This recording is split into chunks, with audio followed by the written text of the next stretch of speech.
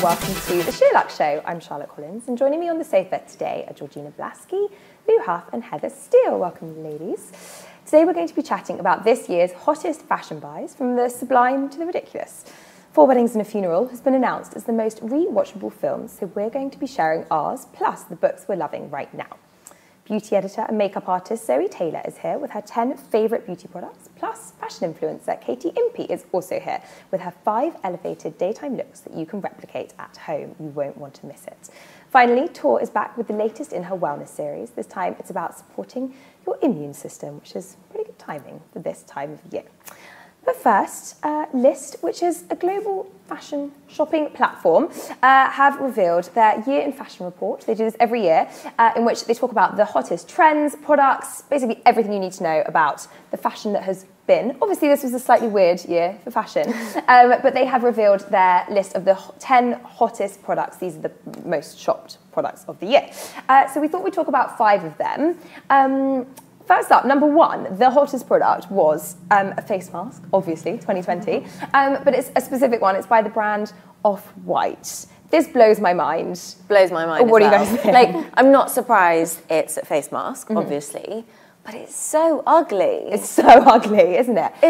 Do you think it's men driving that trend? Like, it's not a very feminine face mask, is it? No, but it is a really cool brand, though, isn't it? If you think how many people would sort of cover anything from that label, and I guess it's more affordable than some of the other things, like with me and the Vampire's Wife one, just wanting a piece of the label, and that's an affordable way of doing it, perhaps. It's so true, actually. We were looking, we ran a thing on best shirts for SL Man yesterday, and Emma Willis, which is like a top tailor, but really expensive, is doing face masks for £25. Yeah, and presumably, like, I guess face mask is quite a good entry-level product, isn't it? Georgina, would you spend money on a face mask? Well, I would spend money on a face mask, but not a lot of money on a face mask. I mean, I guess for someone like a tailor, they've got offcuts of fabric. I mean, what a brilliant way to use your supplies and then stick in a little label. So true. Yeah, brilliant money making. Yeah, I would buy a face mask from Gap happily. Yeah, buy the multi-pack, and they're great. And I think, but the idea of seeking out a designer face mask doesn't really interest me. Yeah, I agree with that. Although, Heather, I guess your point, like, about it being quite ugly, a lot of, like, that style, a lot of quite ugly things are really hot products. Yeah, the trainers that go wild or whatever. There's one on this list that I totally agree is okay, well, but I don't know, putting something ugly against your face but is weird. weird. But if your vibe is street, if your vibe is more like streety. It's not for me, it's not for me. Next. Okay, next. Number 2 was Birkenstocks. We touched on this when Laura was talking about her slippers that are on her wish list a few weeks ago. You're a big fan. Yeah, love. Yeah. Like, I feel like I'm ahead of the curve for it being this year hot product. But yeah, I think you can't go wrong, and I think they're comfy, cool. Yeah, great. Yeah. Georgina, do you wear Birkenstock? No. Do you know why? The bit inside, the bit that goes that moulds to where your toes and things, it doesn't work for my foot. Is it too big for your foot? It's I quite don't know. spread. Have you tried the quite a flat narrow shape? Because they do narrow and wide. I find it's the bit, you know where the toes are? Yeah. And then there's like a ridge. Yeah. That bit's in the wrong place for my foot. Oh, I find that bit really comfy. Yeah, same. Yeah. Maybe I need to try the other width. Yeah. Heather, you're a Birkenstock wearer? Yeah, I love them. Although, similarly, when I first got my pair a few years ago, or whenever, everyone was always like, oh, they mould to your feet. And I wore them on holiday with my friends, and they'll remember it was like 40-degree heat anyway, and my feet were ribbons. But once I wore them in, you have to Really put in the groundwork. Yeah, but I hadn't quite appreciated them when I took some new ones on holiday. But now they're the comfiest things ever. And these Sheerling ones, surely they're comfy. Well, I was going to ask, so if it's Sheerling, is it Sheerling on the sole as well? Yes. So that would then soften that moulding. Yeah. Yes, that's true. There you go. Okay. Yes, I actually bought a Sheerling pair. Did we talk about this on the podcast? I don't think we did. I've been desperately seeking a Sheerling pair for a really long time, and they were sold out everywhere. And then Lou was in a meeting, this is during the first lockdown, and came out of this meeting to like 1,000 messages from me being like, emergency, help me. I was like, oh my God, something's happened to Charlotte. This is terrible. Like, I must stop everything at once and call her back. But basically, the Birkenstocks have come back in stock in both colours, and I didn't know which colour to go for. It's a dilemma. Anyway, so I ordered them, but then I just panicked and cancelled the order, which I've never done anything before. I just thought I wouldn't know how to wear them. But now I'm regretting that. I should have just kept them. They're amazing. With or without socks? With. Both. Yeah. Oh, okay. I do both. You need a good, like, grey, nice knitted. Grey cashmere. Is that just indoors or outdoors No, as well? outdoors. You wear the socks with the open toe Birkenstocks outside? Yeah. It's a look. Oh my God, that is a look. That's great. I'm with you on that one. Maybe we need to do a story on that. I think it takes a certain personality to maybe carry that off. It depends what you're wearing elsewhere. Okay, number 3 is Crocs. Crocs made a comeback. I'm just going to put my hands up and say I love a Croc. Oh no. I just love any chunky shoe. So what's wrong with a Croc? What, do you own a pair? No. No, you can't love that No, but I would. I'll buy a pair.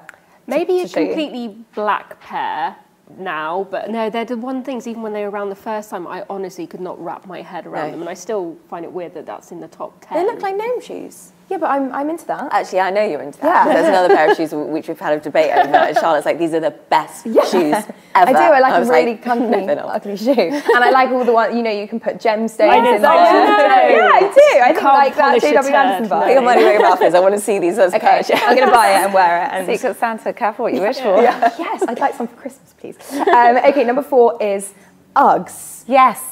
Yes. Very enthusiastic.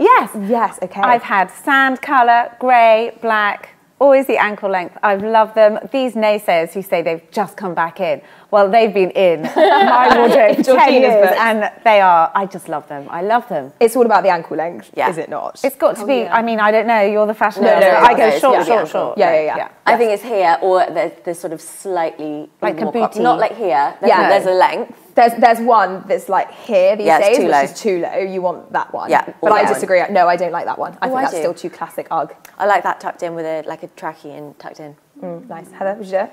I don't know. I never had one the first time around because they were out of my price range. But now, sure, some black ones I could definitely be tempted to wear outside. Yeah. How do you wear them? Oh, I would wear them with everything. I think they're totally. Again, this sounds, we say this all the time, but you can dress them up, dress them down. Yeah. I think quite hard to dress up. I mean, you can dress them up, but like, you could wear a really beautiful dress and like something a little bit smarter on the top half. But then if you want to be, if we're allowed to host dinner parties again, perhaps depending what tier we're in, and you wanted to wear something comfy at home, but not your slippers. Yeah, agreed. Then I think that's the perfect product to wear around the house. And there's that whole there's a lot of loungewear obviously around at the moment, and that I agree with you with like a trackie and maybe like a trench and a beanie. Quite cool. Amazing. Finally, this is just, this also made the list, is the Frankie Shop tee. This is the shouldered tee that has been ripped off left, right and centre, to be honest. How do we feel about it? I'm personally a little over it. Yeah, I am too. I think, I don't know, it was a real, it's here, then as soon as sort of everywhere on the high street does it, you're like, I think it's past it. But I see the appeal of it, but not for me. It's flattering. Yeah. I wouldn't wear it because of my arms, but I appreciate it's a nice top. Good. Okay.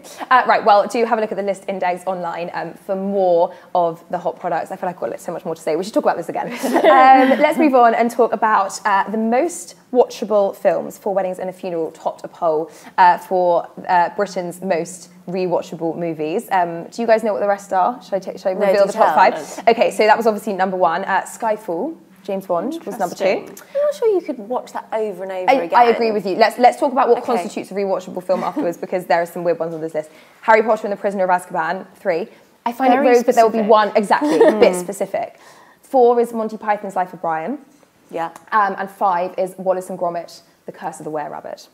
Cracking film, but I'm quite surprised that it's top 5. Top 5. Yeah. So what do we think what makes to you guys a rewatchable film? Like, what does it have to have? Because I agree, I find Skyfall a bit rogue in that mix. Heather?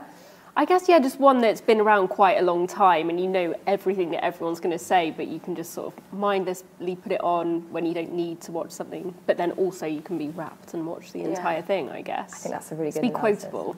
I think it also has to be quite a comforting film. I think you want to feel good at the end of watching it. Yes. So I think, there's more sort of light-hearted or warm films. I agree with you, but I'm surprised to hear you say that based on your most rewatched film, which is The Notebook. Yeah, I mean, I don't feel warm at the end of The Notebook. But you don't think it's the best love story ever? It's so depressing. It is so sad, and I often, every month, I think I was saying once before, I have to have a good cry, and if I'm overdue, then I'm like, right, I just need to put on The Notebook and I'll be fine. Yeah, no, I agree with that. I personally find, I have this with TV shows as well, I really don't like setting myself up to cry. I'm the opposite there, so I find it, if I'm going to sit down and watch The Notebook.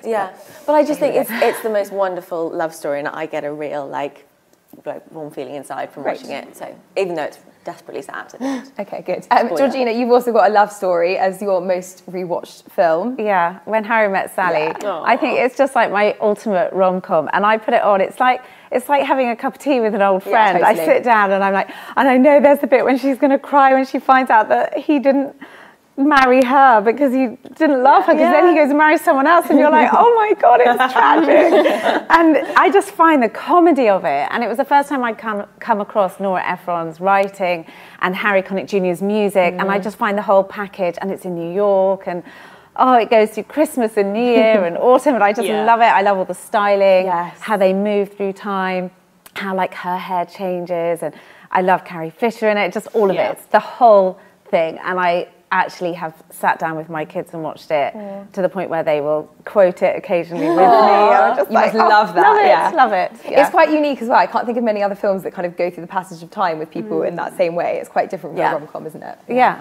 I do love that film. Love it. Heather, yours is obviously characteristically cool. It is because it's not like girly and gross. Star Wars basically. I can watch not all of them, obviously no one talks about the middle 3 films, but most of them I can just put on at any stage and be very happy. I say I've never seen a Star Wars film. No, not one. I know we've said this before, but I just don't know if now, at the age of almost 30, in this time watching it, whether it would be, I don't know, maybe it would be amazing, mind-blowing, but I don't know. With like a period of time and how you felt when you first watched it, and you go back there when you watch it now. Exactly. Whereas if you started it from afresh now, would you still feel the same? You're just like, this is crap. Like would the special effects be impressive or not? I don't know. Like my dad watches all the old James Bonds, like absolutely loves, and they'll be on TV and you're like, what is this rubbish? That was something like, you see the person cranking the door open and that kind of shit. And also just not very Me Too, the old James Bond film. No, terribly Me Too. And Heather, sorry, you had a second one, which was High Fidelity. Oh yeah, I just love that film. I could watch it at any time. It's just amazing. Jack Black is excellent in it. Yeah. It's cheery, it's sad, it's a love story, but it's really sarcastic, and it's got a great soundtrack.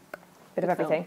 Well, I went seasonal with mine because I actually do think we've talked about this on the show before, and I have talked about The Parent Trap and Mean Girls and kind of probably my most teenage rewatched ones. But at this time of year, it's The Holiday, which I'm ashamed to admit I've already watched like 5 times. Since like September is probably where I like draw a line at Love Actually. There's some, like I haven't watched Elf yet, but The Holiday is my kind of like gateway drug for Christmas. I'm kind of surprised that Love Actually wasn't in that top 5. Yes.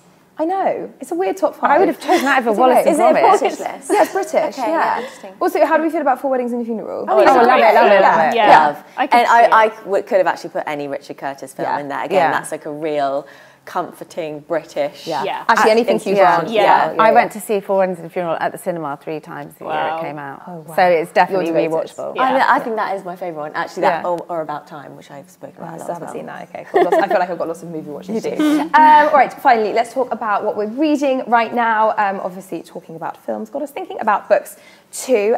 So I want to know what's currently being read. And Heather, yours obviously has caught my eye because you're reading A Little Life. Have you read it? I feel like I've spoken about it to you both on the show or podcast before, but I haven't read it before, and I've wanted to read it for ages. It's 720 pages long, so it's taken me quite a while to get through it, but I've basically got 200 pages left, and I half really want to read it because I'm desperate to know what happens, but I don't want to find out what happens because I know it's just going to be devastating. How much about it did you know before you read it? I knew that it was about these 4 men and their lives from sort of meeting each other at college when they were 18 through to their later years, and their friendships and how it all changes, and that it all centres on Jude, who's this sort of really sensitive character, and a dark past that he has. But some of it is definitely shocking. So I had no idea how shocking it was going to be before I read it. Yeah, it's amazing. It's one of the best books I've read in a very long time. But I'm really like upset even now, like just really like, I don't know, I just almost don't want to read the ending because I think I'm going to be very upset. It really stays with you, doesn't it? Yeah. There's a kind of, well, I won't spoil anything that happens. But I think it's one of the only books that you come away from saying, that is the best thing I've ever read and I never want to touch it again. Yeah. Like, I will never reread that book. Yeah, it's incredible. Exactly. Georgina, what are you reading right now? So I recently finished The Heart's Invisible Furies by John Boyne, which I really, really enjoyed. I got into a bit of a bad rut with books actually recently. I don't know whether, I've just found it hard in the evening to really settle down and commit to reading. And this just kind of took me on a journey from 1940s Ireland, where he's growing up, he's adopted into a kind of quite unloving family, he's the son of a teenage Catholic girl who is completely outcast from her rural community, and it's a comedy, but then suddenly you're crying, and what these characters go through in their lives to survive all the things that come their way. It's very, very moving and really shocking, actually. I really recommend it. It's kind of a roller coaster of ups and downs. Sounds great. But yeah, it's good. And he goes between Ireland and America, and so you get to touch on kind of the 1980s AIDS pandemic, and then it goes back to him moving back to Dublin and kind of reconnecting with people in his family who he'd been outcast from. So it's a real family saga. Okay, sounds amazing. Yeah, it's really good. I've got that on my next to my bed, like to read, but maybe not next because it feels like another sad one. Well, it's quite funny though. I would say there are definitely some funny moments, but I did have a good cry as well. But after A Little Life, I tried to move on to something heavy straight away, and it was just you don't have the emotional capacity, so find something light. Yeah. I often have a theory that good books have to be sad. I always say that, but actually, I think we're going to prove that wrong with our recommendations. Yeah. Lou, yours is The Vanity Fair Diaries by Tina Brown. So like embarrassing. Yeah, late to the party. I'm embarrassed to say again, like how late I am to read this, but it's kind of been on my list for such a long time, and I'm just really bad at reading when I'm not on holiday, and especially over the last few months, it's kind of something that I've been really. I keep saying to myself, right, you just need to put in the time to do it and focus. But as you said, I just find it hard to sort of concentrate. And I sometimes find myself reading like the same 3 pages over and over again. I'm like, I've just taken nothing in. But this, so the Vanity Fair Diaries is, I'm sort of 2 chapters in and fascinated. But and normally I'm more of a fiction girl, actually, but interested to see how she kind of climbed the ranks and, life at Vanity Fair. This, is Tina Brown, who was the editor of Vanity Fair in the States for a very long time. It's all right. Yes, previously from Tatler, and moved over to New York to take over the reins there. She's like a lesser-known Anna Wintour, isn't she? Yes, exactly. So, I'm excited for lots of juicy details to come out with the magazine industry. So my recommendation is like a follow-up to that. So you need to read the Vanity Fair Diaries first, and then you need to read The Glossy Years by Nicholas Coleridge, who was managing director of Condé Nast for like 30, various roles, but ended up, and his career there spanned over 30 years. And so Tina Brown's is her diaries from over the years published. His is more of an autobiography. It's his memoirs. And they work so beautifully in tandem together because they're talking about the exact same period of time. Obviously, one's New York, one's London. But a lot of the same characters, and it's all about the publishing industry at that time. And if you're at all interested in kind of the heyday of publishing and magazines and glossies and all the glamour, and he's pretty salacious. Like, he doesn't hold back on Princess Diana and Kate Moss, and it's full of juicy gossip, and they're both just lovely reads. Yeah. Great. So I recommend. All right, thanks everyone. Next up, beauty editor and renowned makeup artist Zoe Taylor is here with her must-have beauty buys. Perfect timing for Black Friday. But first, Tor is back with her top tips on how to boost your immunity. Hi, I'm Tor. I'm Sheerluxe's wellness editor, and today I'm going to be talking about immunity. Now, our immune systems have never been more important, never been more in the news, and I think everyone is really interested to know what they can do and what they can perhaps take to boost their immune system. And excitingly, there are so many amazing developments, meaning there's so much more to your supplements than vitamin C.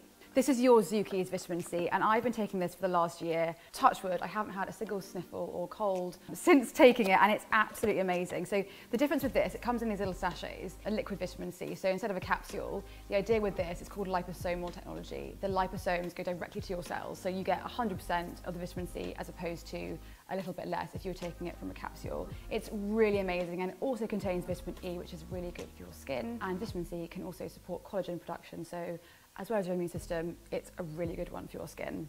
A mushroom supplement might seem like a strange thing in terms of the immune system, but they've actually been used for centuries to help people fight off bacteria and viral infections. But this Mushroom Plus is absolutely amazing and a really good way of fitting in lots of different mushrooms into one supplement. This one has lion's mane, reishi, chaga and cordyceps, which are 4 of the main immune boosting mushrooms, and taken together have a real synergistic effect. So as well as boosting your immune system, they're also really, really good for your mood. So if you suffer from stress, this is also a really good one to take. So I'm going to talk about vitamin C again, but again, this is a vitamin C with a twist. This is a brand new product from a company called Leapfrog. It's called Leapfrog Immune, and it's a blend of vitamin C, zinc, and lactoferrin. Now, zinc is also really good for the immune system, but lactoferrin is quite a new ingredient in terms of immunity research, and it was one of the most potent, natural, antiviral and anti-inflammatory proteins that can really help your body fight off bacteria and pathogens. So it's a really good one to take at the moment. It comes in little capsules that you pop out, and you don't have to swallow them, you can chew them, which is quite good. So what I love about this one is that you can either take it kind of one a day throughout the winter just to maintain your health, or when you're feeling run down, take one in the morning, one in the evening for about 5 to 10 days, and it really does help to lessen your symptoms, whether it's a cold or a flu. And if you're interested in reading some of the research they've done, have a look on their website, because they're doing some really, really cool stuff. I'm now going to talk about vitamin D, and vitamin D is a really interesting one because the NHS has always recommended vitamin D in the winter months, but even in the last few months, there have been some amazing studies showing that vitamin D is actually really, really helpful when it comes to boosting your immune system. And I've always been a fan of better use sprays, and what's so clever about these is you literally just spray them under your tongue. I absolutely love this. You can carry it in your bag, keep it in your desk. It's really, really good. So that's it from me, guys. Thanks so much for watching. I really hope there's some useful tips there for you guys to look after your immune systems as the winter is coming. And as ever, if there's anything you want me to talk about, any supplements, any ideas, please, please let me know. Hope to see you all next time.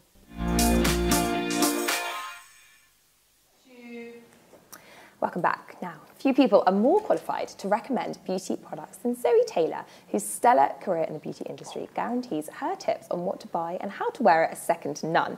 She's here to talk us through her favourite beauty picks at John Lewis right now. And first of all, welcome. So nice to have you here. Thank you very much. I mean, second of all, John Lewis really is the place to go for basically every brand, isn't it? It is, definitely. It's amazing. You just can get everything in one place, and it's just really easy. Everybody's really well trained. They're really helpful. You get really good advice.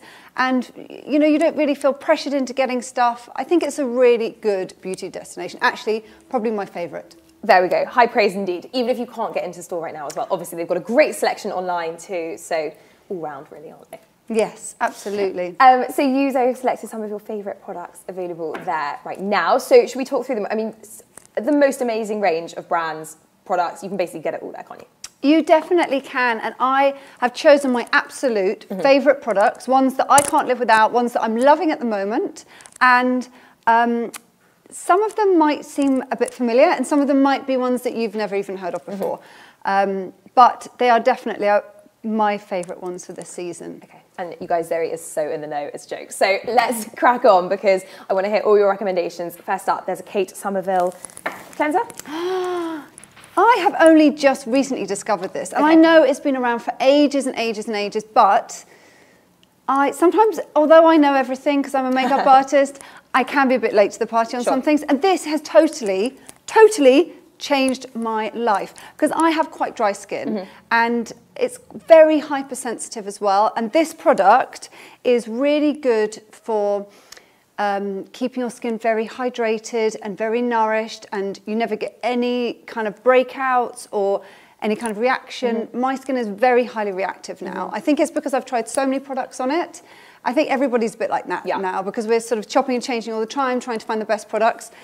Super easy to use, and it gives really beautiful, clean, cleansed skin, gets rid of all makeup. Amazing. Yeah. So I'm going to ask you to push your hair back just so it's not hitting your mic. Is that doable? Okay. Can I have it a bit like that? Yeah, I'm sure that'll be fine. Yeah, perfect. There you go. Yes. And Kate Somerville, I mean, we're all suffering from breakouts so badly right now.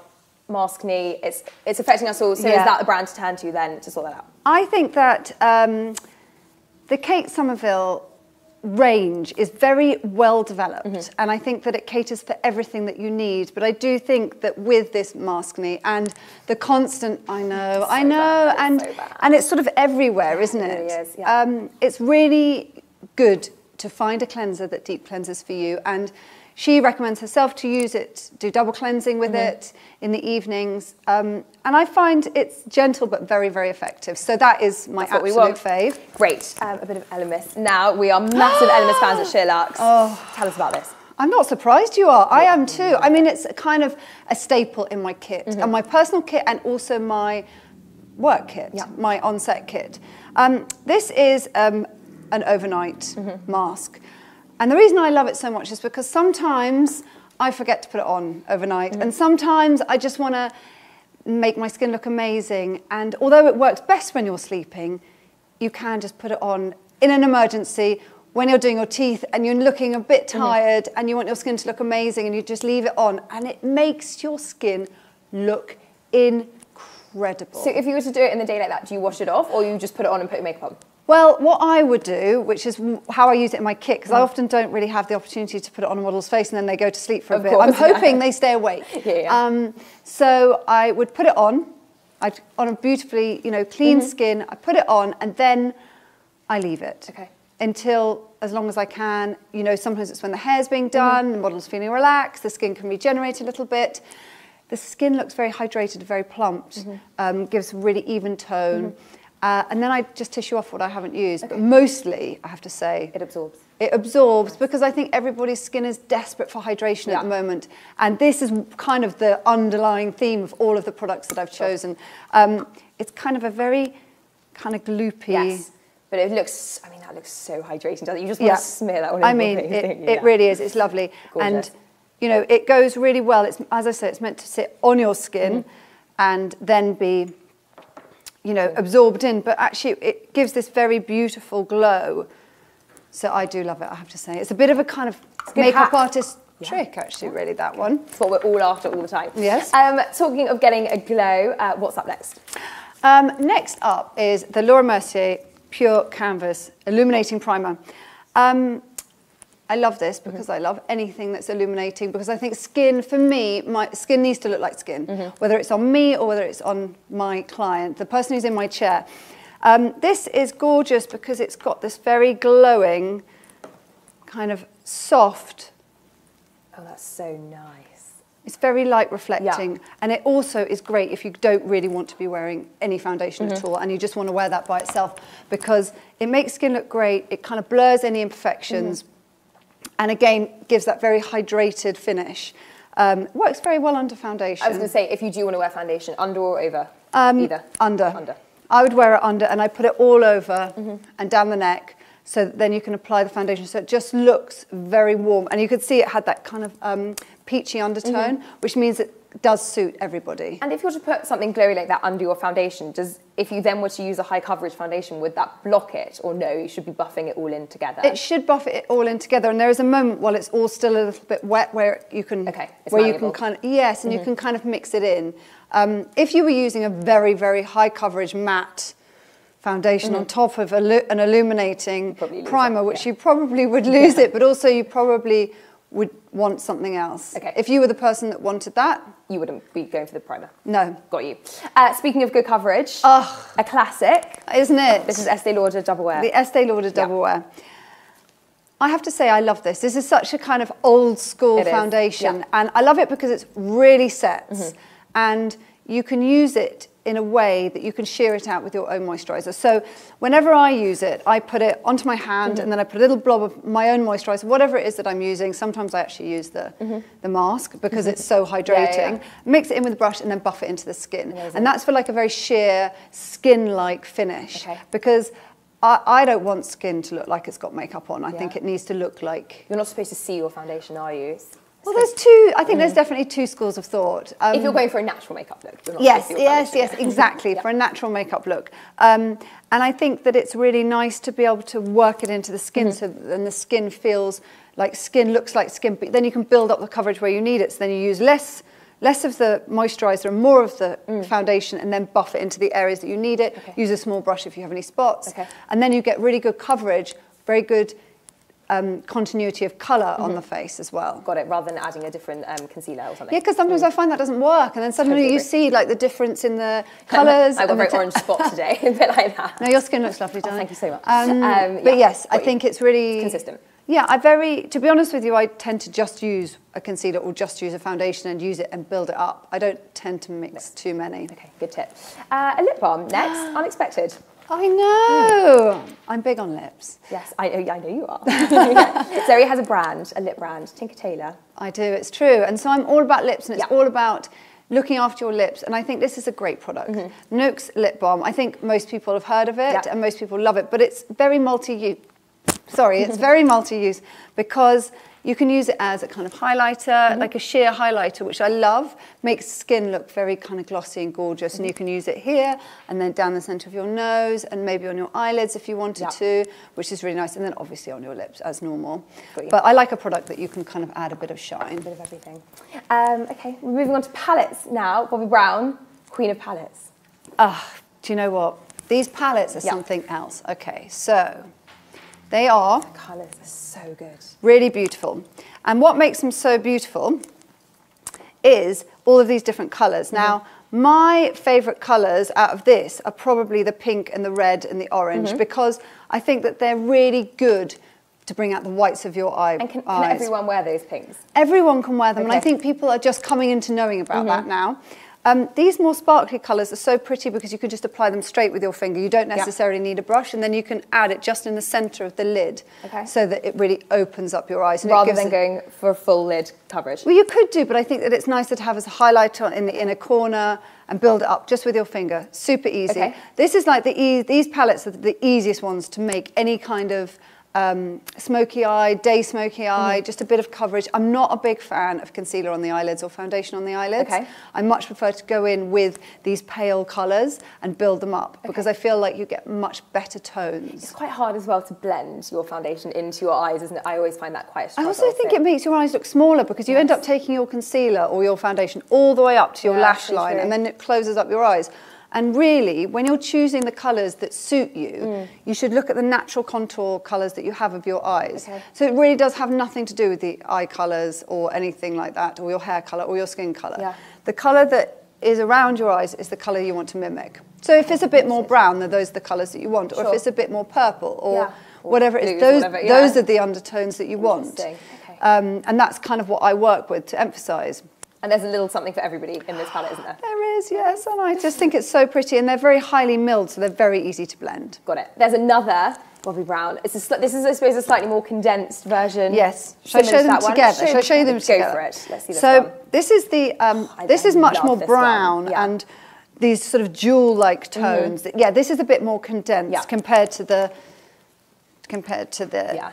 12 versus 8. Yeah, and it doesn't have the pink in, so actually the pink was a big deal for me to have all those pinks and reds in there.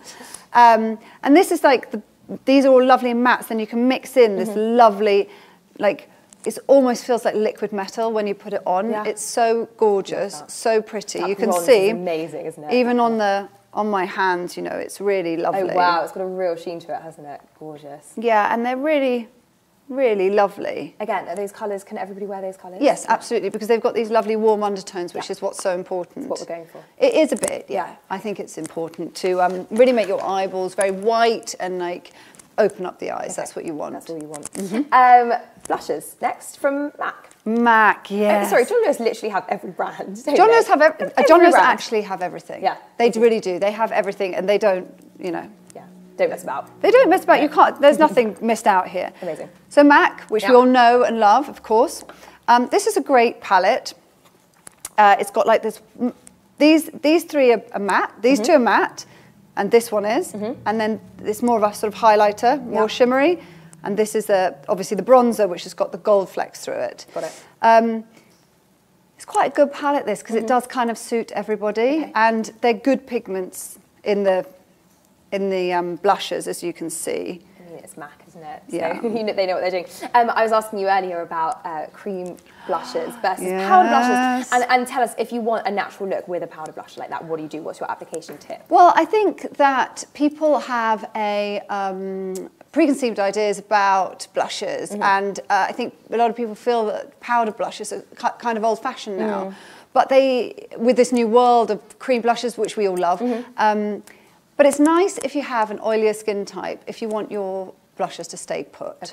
And having a powder blusher doesn't necessarily mean it's going to look cakey. So as long as you take it and blend it in properly, and blend it while your makeup's still not set, because then you can really blend it in. And even though it is a powder, it doesn't necessarily become cakey. Okay, it will blend with a liquid foundation or something. Yeah, I think so, definitely. And I often think sometimes you can get really, really good pigments. Yeah. Sometimes with the creams, they can sheer out really easily. Yeah, so true. And especially if you're doing like a draping look, or you want to, whenever I use a powder blusher, I always take it up into the into the outer corners of my face, because then it gives a little bit of a softer contour. Okay, I like that. So, and that's what you could do if you've got the various colours. Yes, well. So rather exactly. than putting bright pink all around the rest of your No, face. but also what's nice is that by whatever blush you use on your cheeks, if you add a little bit over your eyeshadow as well, then it kind of pulls the whole look together. I always put a bit at the tip of my nose. Do you? Yes. Yes, that top tip for me. People it might be love really that. stupid, but No. I do. I feel it warms up my face a bit.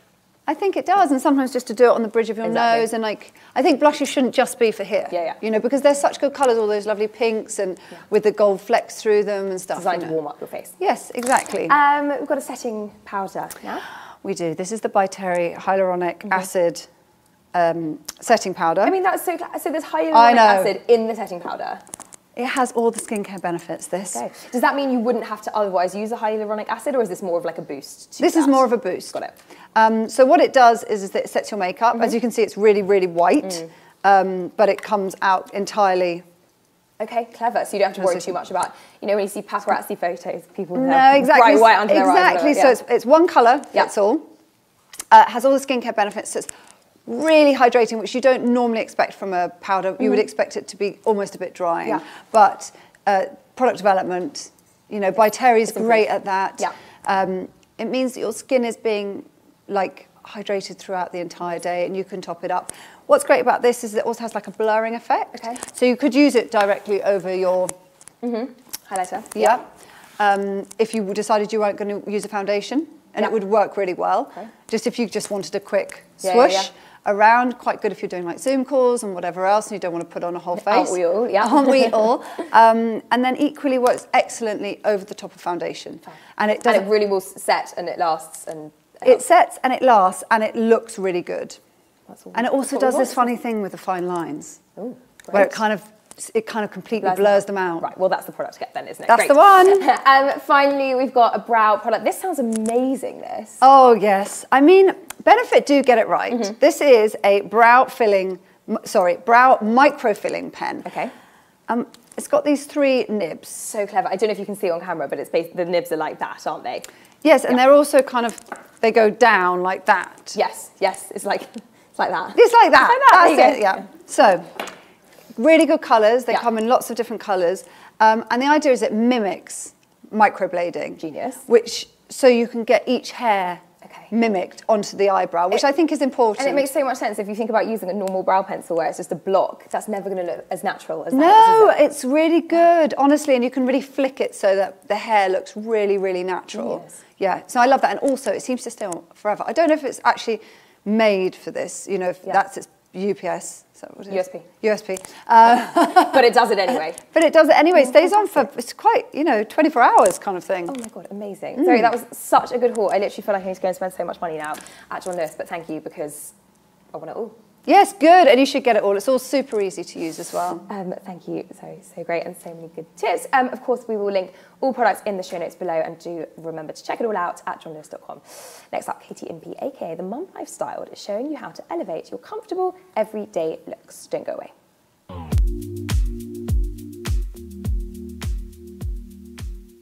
Hello, I hope you're keeping safe and well during this lockdown 2.0. I don't know about you, but it's been all too easy this time to just stay home and hibernate in loungewear. But I wanted to share with you some really easy, simple ways to elevate those casual pieces, so at least we can give the impression that we've made more of an effort than we actually have and not go too far out of our comfort zones.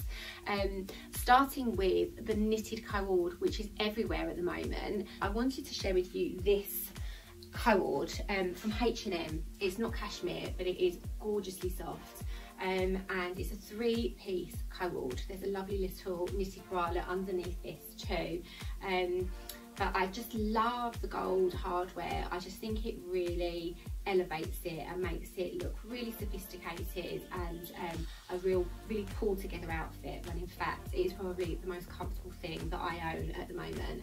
Another look that is always my kind of go-to when I'm on the run, I might have meetings, but I've got the school run in between. I love to layer a blazer over a hoodie. And this blazer is Blaze Milano. It's probably my biggest purchase this year. So I try and kind of shoehorn it into lots of different outfits. I wore it loads with cycling shorts in the summer, but now it's drawing a bit cooler. I think it looks really great with a pair of leather leggings, some chunky boots, and then a nice hoodie peeking out the back. Is just that kind of perfect in between kind of like comfy casuals. Another great way to kind of disguise the fact that you're wearing your comfy trackies or your loungewear is with a oversized coat, and this one from Free People is beautiful. It's got that kind of like pinched your husband style shape, and honestly it's layered over a tracksuit. You would never even know. You could probably even stick your PJs on under there and do the school run and no one would be any of the wiser. It's a really, really beautiful piece. Another way that I like to elevate, and I feel like this might be a little controversial, and it's a look that I've just recently discovered and I'm loving, with the coat and like a really simple tracksuit, is to pair with a pair of knee-high boots. I said it would be controversial. These are Paris, Texas, and they're a bit of a cult purchase this season, and I'm so glad that I invested because they are just gorgeous, super comfy, and like I say, I'm making them work in every way that I can, even with a tracksuit. I just think, yeah, for me it works, but I realise that maybe a Marmite look. One way that is really, really easy to kind of give you a sports luxe kind of vibe is with a PU or a leather jogger. These are Zara, and I just live in them. They work really, really well with just a plain t-shirt and a pair of trainers, and I love them layered with a chunky knit. They just help to keep things, you know, the shape really casual, without kind of compromising. So they are definitely worth kind of investing in. And then the shacket. I mean, where have you been in 2020 if you don't have a shacket? There are some really gorgeous plaid versions out there. I own a couple myself and they're a great throw on, but a PU version is a really great way. It's kind of that sort of in between from a blazer or a biker jacket. This one in particular, I just think it gives a really, really sophisticated silhouette when it's belted, without obviously being too smart, because you've got the shacket shape. And again, I think layered with the PU joggers, I mean, it's a really, really smart look, but actually quite casual pieces individually. And again, I think with the chunky boots, or if you wanted to go really sophisticated, then a heel would work equally well.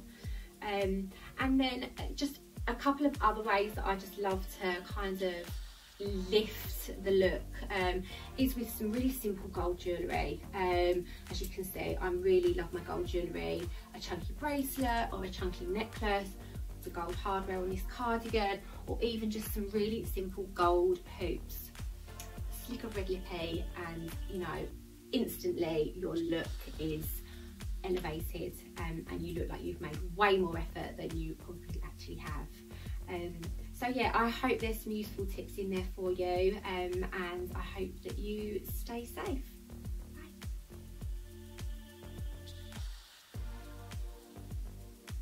Thank you, Katie. That was so fab. Special thanks to her, to Zoe, and to the panel. On our next show, Georgie will be back with Ronnie Colby, celebrity florist and man behind the flowers at Soho House, who's here to show you how to make the perfect Christmas wreath. Laura and Georgie will be showing you all their most glamorous picks from the high street. Plus, it's the third instalment in our cocktail series. You won't want to miss it. In the meantime, please do comment below with anything else you'd like to see on the show. We're listening to your ideas, so please do keep them coming. Don't forget also to thumbs up, subscribe, and tell your friends. Bye-bye.